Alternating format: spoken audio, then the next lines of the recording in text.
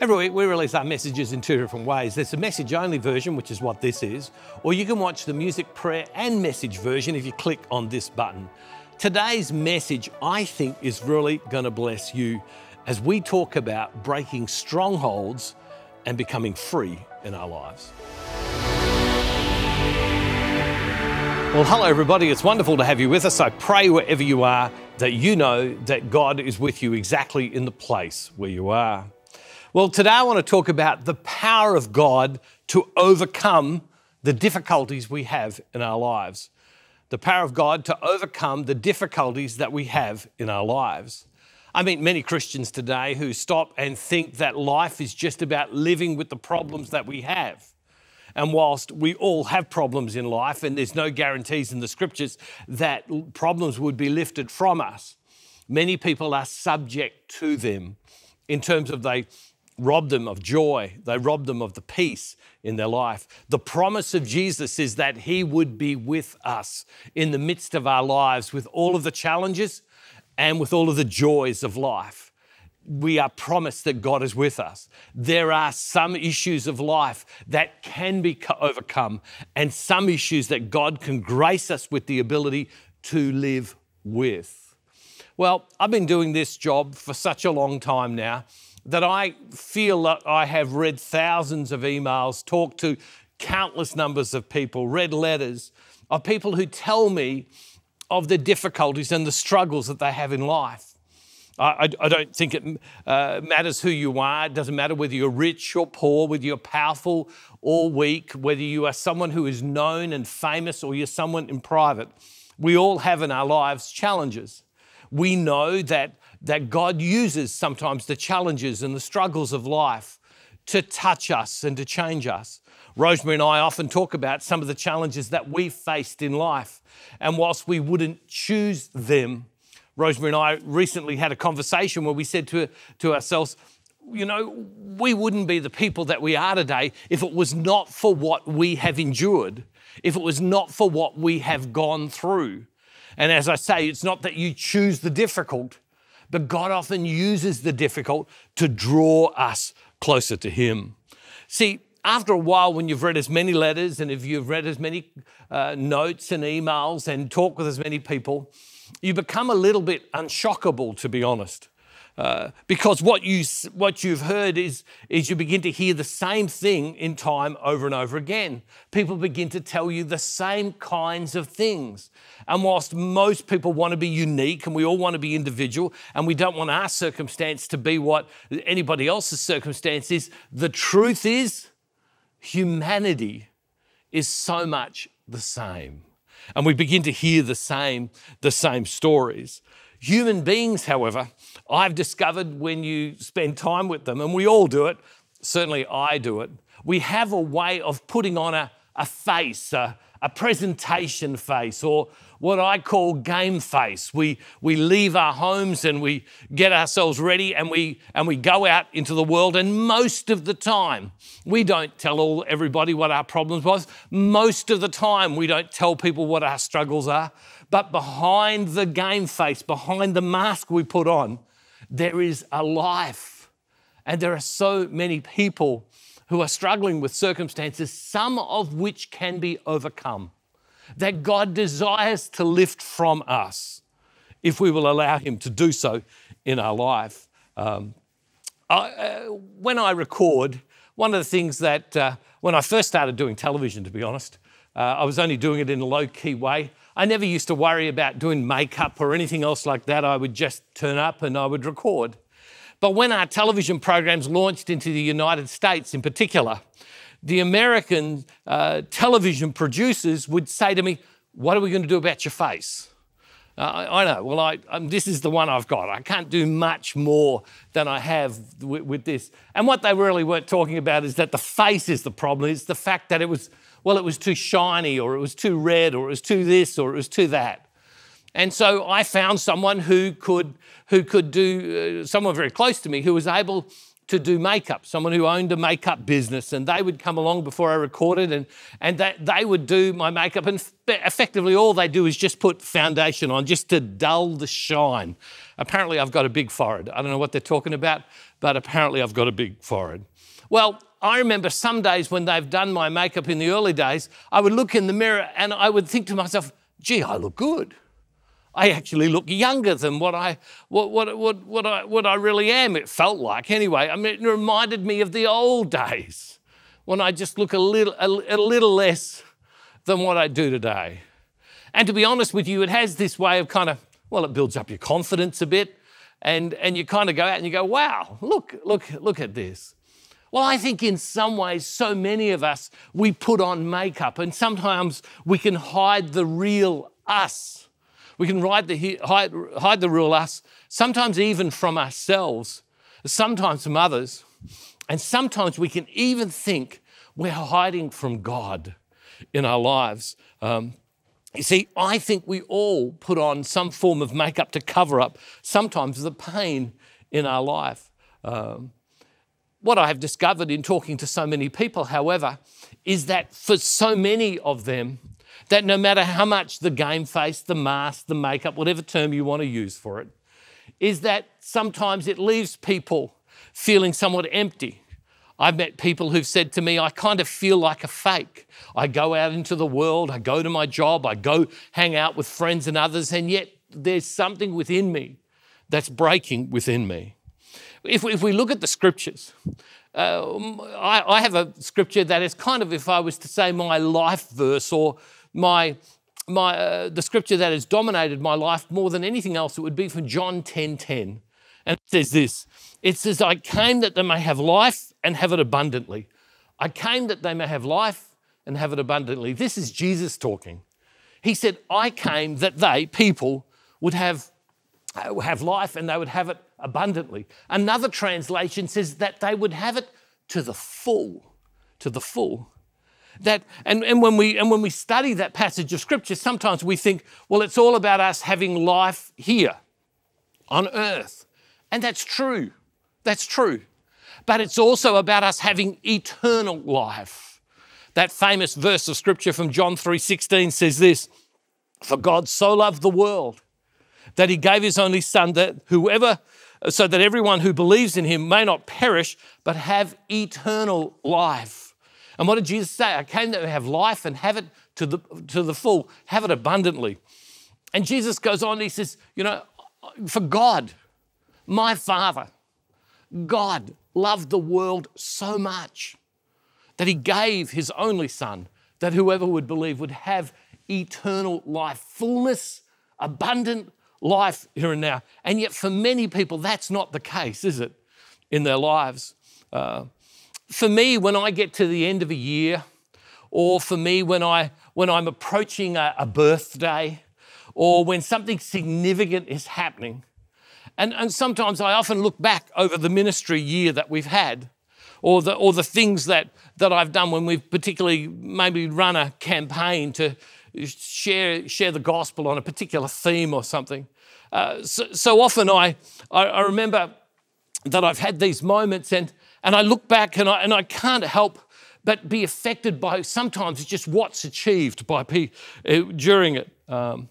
As I look back over the past 12 months of our ministry, I've met countless numbers of people, and I've met people who have told me stories, people who've written to me and said they found faith at a deeper level. They found God. I've had many people say to me that their marriages have been put back together again because of what we've done through the ministry. I've found people who've gone through really sad and really tough divorces be able to come out the other side and say, I've been able to get on with my life because of the ministry. I've had some people say to me that they've experienced very real, both physical and emotional healing in their lives. There are others who've actually have written to me and said to me, I'm alive, when there were points when I had other plans because I listened, and God used what you guys are doing, what you in the ministry are doing to touch me. And the list goes on and on as how God has affected people. So much of it, however, is all about how we make decisions to step into our future.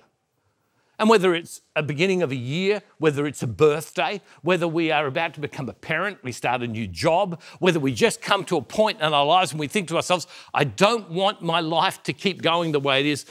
So often, how we end up determines how we begin, whatever the stage is in our life.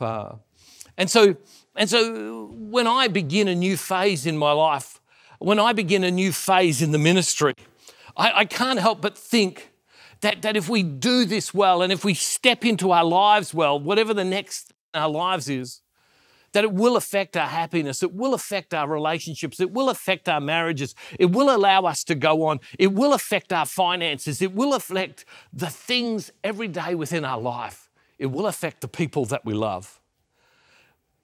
But for us to go on, sometimes we've got to address the battles that we face, the circumstances that we face, because if we can address the battles that we face, we can overcome them. See, you can't beat something or someone if you don't know who you're fighting. You just can't. And I think there's three battles mainly that we fight in our lives. And let me tell you what the three of them are, and I'll come back and I'll talk about each of them just a little bit. I think there's the battle of what I call the pattern, the battle of the pattern. There's the battle of the past, the second one. And then finally, there's the battle of what I call the pack, or the battle of what I call people. You could say either way. What do I mean by the battle of the pattern? Well, I think the battle of the pattern is the rut that we get into. It's the battle of the way we think. It says in Proverbs that as we think, so we go. It says as we think determines the happiness and the future that we have in our life. As we think. So, but yet for so many people, they're in a way of thinking that has a devastating effect upon their life. Devastating effect upon their life. See, the way we think as part of the pattern affects the way is our behaviour. So there's the battle of our behaviour, of how so our thinking is part of the pattern, our behaving. There are some of us today, if we would think about it, we are such creatures of habit, is I keep my wallet in my back pocket. When I get up in the morning, I've been thinking about it lately, I always put my left shoe on first. I don't know why I put my left shoe on first, but I do. I went for a period of time, for a number of months, just to see if I could break up the subconscious patterns, the patterns that I don't think in my life, but I made a decision to put my wallet in my left pocket of my pants. And it felt weird. It felt weird. I went through a period where I decided I'd put my other shoe on first. I wanted to wrestle with the question of what's subconscious within me. What are those things that I'm doing? Because you want to know something, just as silly as it is about where you keep your wallet or how you put your shoes on, you're treating yourself in the same way. Because as you think is affecting your behaviour. So there are many of us that are sabotaging ourselves from the fullness of life that God wants for us, and we don't even know we're doing it. Because there's a pattern, there's a battle that's going on within us that many of us are not even aware of. The way you come home from work at the end of the day, the way you greet people in your home, the way you speak with those you love, the way you work, the way you study. Think about it. What are the subconscious things that you do? There are some people who sit in front of a television set every night, and if you talk to them, they will tell you, I don't want to, but they will say to you, I just find myself here because it's what I do. The battle of the pattern is so great within us that it destroys us from being the person that God calls us to be. So the battle of the pattern is about our thinking, it's about our behaving, and it's about our reacting. Our reacting. How many of you, with the people that you love in your life, it doesn't take much to set you off. It doesn't take much for you to have an argument with the people that you love. That all of a sudden they just need to say something. They just need to push an invisible button in your life and you'll feel angry. It might cause you to cry. It might cause you to feel hurt. that there are invisible things within us that distract us from being the men and the women that God calls us to be. And we live it every day. And then we read that scripture says, I came that you have life and have it to the full. And yet there are patterns within us that are destroying that, are destroying who God calls us to be. The second aspect of the battles that we face is the battle of the past, yesterday. It's the battles of hurt and failure in our life. We've all been hurt. We've all had things done to us. We've all had things said to us. There's things by the way we are born, the level of intellect we have, the way we look when we look in the mirror. And we can be hurt by those things. We can be hurt. There are the failures in our life, those times when we didn't live up to the person that we dreamt as a little boy and a little girl that we would be. That we fell short. We fell short. And our past speaks. Our past has a voice. Our past is talking to us. We can look at the way our mum, our dad loved us. We can look at the experiences we had when we were younger, and they are constantly speaking, and they are using the terms failure. They are saying to us, you can't. They are saying to us, others can, but you couldn't. The battle of the past we carry with us unless we do something about it. Now, I meet people from time to time who say, I never regret anything at all. And just by the sheer way that they say, I never regret the past because I can't change the past, often I thought to myself, it really says something about the fact that they really are not settled. They haven't dealt with their past. The third battle that we face is the battle of the pack. And I've kind of touched on this. The battle of people in our lives, others. We get hurt by the things that are said to us. We get hurt by the box that people put us into. Rosemary and I lived in another city, going back 40 years ago. When we first got married, we lived in and I actually was working with a group of people, and for some reason they got in their mindset that I was a certain way. I'm going back right now to when I was in my early 20s, late teens. And I had made some mistakes in my life. I'd just done teenage things.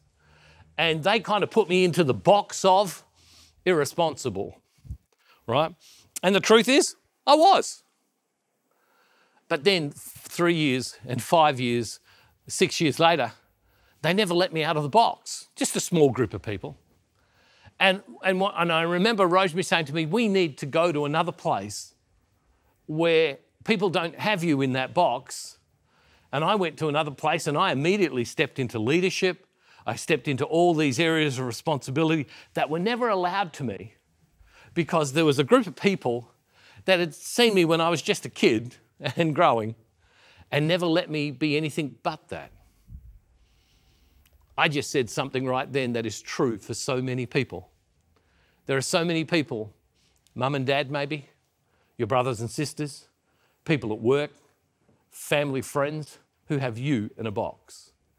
And they speak loudly, even by what they don't say. And they hold us back from experiencing life to the full. See, we have these movies that play in our mind, don't we? These movies that play in our life and speak to us privately, and sometimes even powerfully, so powerfully that they hold us back. Maybe right now when circumstances jump up, you find yourself, you have an explosive temper. It doesn't take much to set you off, just one little thing and you lose control. You lack control of your thoughts. You find yourself wandering off to all kinds of thoughts that are destructive to you. You're suspicious of others. You're suspicious of what people's motivation is for what they do. And you can't help it, you're just suspicious of people. You've got a delicate self-image. You don't think terribly much of yourself. You say to yourself all the time, others could, but I couldn't. Others could, but I couldn't. You never feel quite good enough. You end up being in a place where you're just judgmental. You find yourself racked by worry, and you don't know why you're worrying. You're someone who struggles with fear. You just find yourself frightened all the time. You find yourself as someone who feels like the compulsion to cheat. And you can look at all of these things and you think to yourself, where did they come from? And they raise their head above the makeup. They raise their head from behind the mask. And there are so many of us that they have us captured in our life. These beasts, which is what I call them, they're beasts of destruction. Now in the Bible, it talks about strongholds. What's a stronghold? A stronghold is something that has you captured. It's like an addiction. You just can't help it. You just can't help it. And it holds you down. And you know, in the Bible, there's over 50 references to strongholds in the Bible. Well, I want to have a look at where strongholds come from, because the reality is that some things in our life have to be broken spiritually. We can't break them ourselves. We just can't break them ourselves. Where do strongholds come from? Let me give you two thoughts. Number one is the flesh. Have a look at Romans chapter 8, verse 5 and 8. And it says, "For those who live according to the flesh set their minds on the things of the flesh. But those who live according to the Spirit set their minds on the things of the Spirit. To set the mind on the flesh is death, but to set the mind on the Spirit is life and peace. For this reason, the mind that is set on the flesh is hostile to God. It does not submit to God's law. Indeed, it cannot. And those who are in the flesh cannot please God." We might say the flesh is our self-will. It's us being motivated. And the flesh is, in a sense, sometimes weak. St. Paul says, how come I know the right thing to do and I can't do it? Have you ever known the right thing to do and you've not done it? You've known what you should say and you didn't say it. You know what you should have said, you did. There was something you should have done and you didn't. There was something you should have done and you did. There's a weakness within us. And the scriptures call this, Paul calls this the flesh. And sometimes the weakness within us dominates. We intend for good, but we fall short. The flesh. The flesh can prevent us from being all that God wants us to be. And sometimes the flesh, with its weakness, can grab us and dominate our lives. The second aspect, and no one likes to talk about this particularly, of where strongholds come from, is the devil or Satan. The devil, Satan, is a bit out of vogue right now. Not popular at all. And so people don't tend to talk about it, but the devil and evil is real. We only have to watch our news on our internet and on our television sets online, and we can see that there is evil in the world. Evil is opposed to God. The devil is an angel who made his decision to turn against God's will and say, I want my way. The devil is opposed to you being all that God wants you to be. The devil is opposed to you having fullness of life. The devil is opposed to God. And therefore, because we are made in the image and likeness of God, the devil is opposed to you.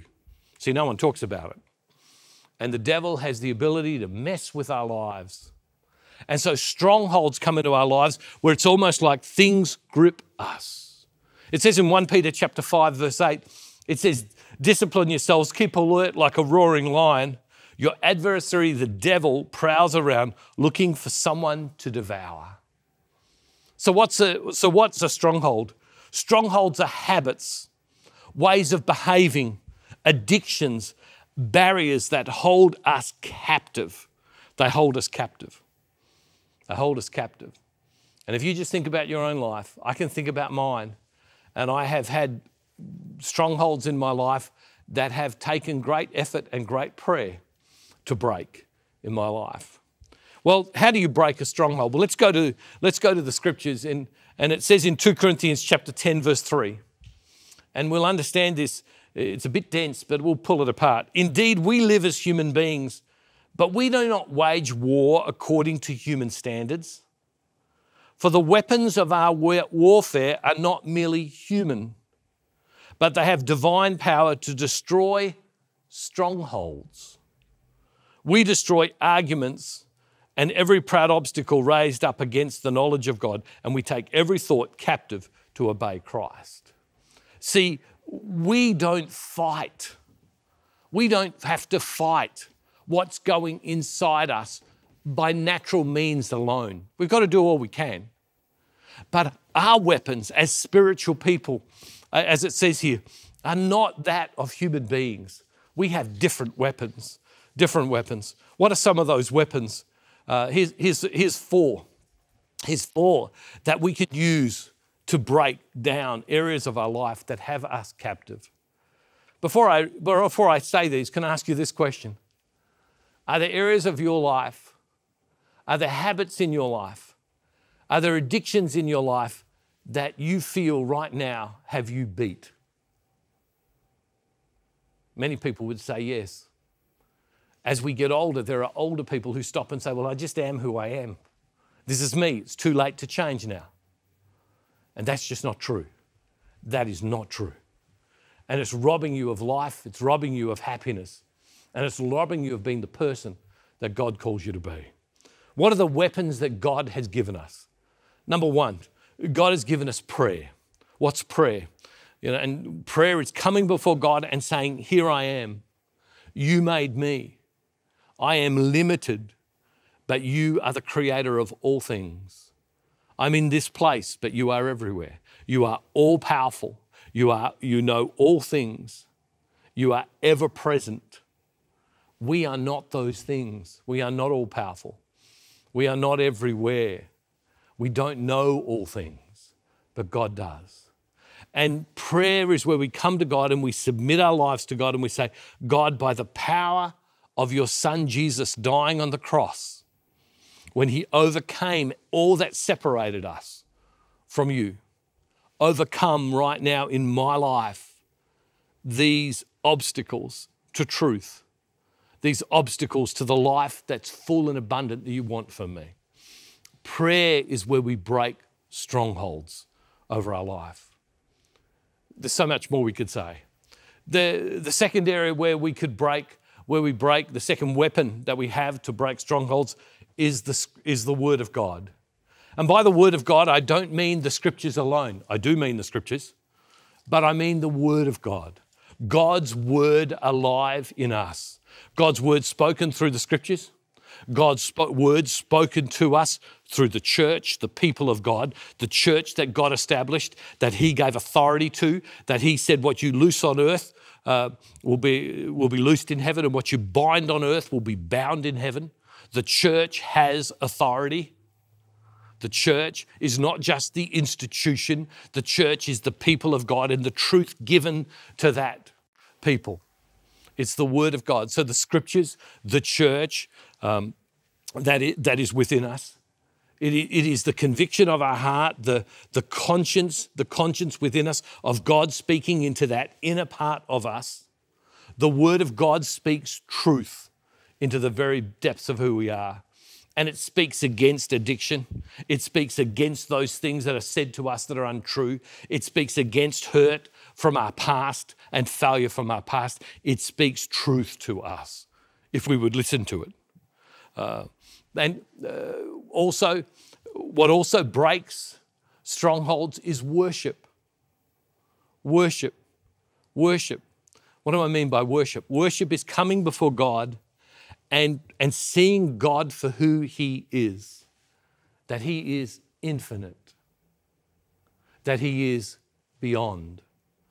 Now you can stop and say, isn't prayer and worship the same? Well, sometimes prayer is bringing our need to God. Certainly worship is an aspect of prayer, but I wanted to separate it. Because worship is that coming before God and to the acknowledgement of who specifically God is. So there are 4 ways. I mixed them all up in that, and the editors will figure out how to put it on the screen. But what the weapons God has given us are prayer, the Word of God, the church, and worship. And when we come to those things, what do they expose us to? What do these weapons expose us to? They expose us to the truth, that we are victors and not victims, that we are called to life to the full and abundantly. Why? Because we are daughters and sons of God, and we are made for God. We are being drawn to God. And the promise of God is that not that your problems in life will disappear necessarily, but rather that I am with you, beside you, exactly within you, exactly wherever you are in life. And secondly, these weapons expose us to the power of God to overcome and to break strongholds. They expose us to power, to be able to speak truth to darkness, to be able to speak truth to that which binds, to be able to speak truth to that which says you're not. And it speaks truth and says to us, this is your identity as a son and daughter of God. If you want to have a great next 12 months, wherever you're starting from, if you want to have a great future, you need to stand upon the Word of God. You need to stand upon the truth that is spoken to us in prayer. You need to stand upon the power of the church and all that it says. You need to stand upon and within the worship of God, allowing ourselves to be bathed in His light and glorious magnificence. And God can overcome the circumstances that we face in our life. Now, in the next message, I'm going to talk practically about how do we break some of those things in our everyday life. And my prayer is that as you listen and continue to listen in this next message, that you would experience God's power, might, and then we are going to pray that God would break forth in your life exactly where you are. Loving Father, we thank you today that you're with us. We pray, Lord God, that today you would help us overcome. Why? So that we can live life to the full and life abundant. You're calling us deeply into you. And Father, we make this prayer in the name of Jesus through the power of your Holy Spirit. Amen.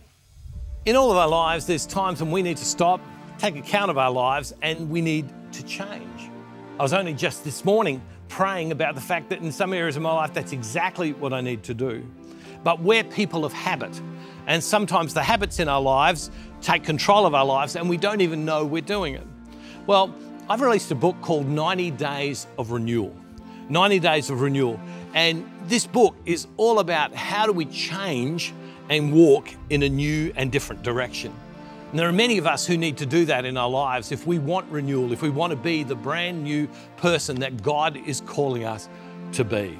And my prayer is that this would deeply bless you in your life. As you change direction, as you move in different direction, we can make decisions of the head, but then we have to make decisions of our habits along the way. And this book will help you in making those decisions. Well, as a ministry, we don't want to sell this book to people. What we want to do is we want to make this available to as many people as possible.